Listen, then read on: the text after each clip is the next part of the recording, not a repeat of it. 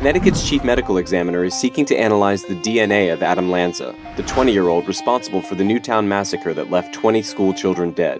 The University of Connecticut genetics lab has offered to help, but the goal is not to find a single diagnostic gene tied to Lanza's violent acts. According to Arthur Caplan, the head of NYU's Bioethics division, quote, "A particular DNA message may indicate a propensity to behavior, but at best you might find associations to greater risk," unquote. So whether or not Lanza possessed the so-called warrior gene that's become associated with psychopaths won't provide us with an answer as to why he did what he did.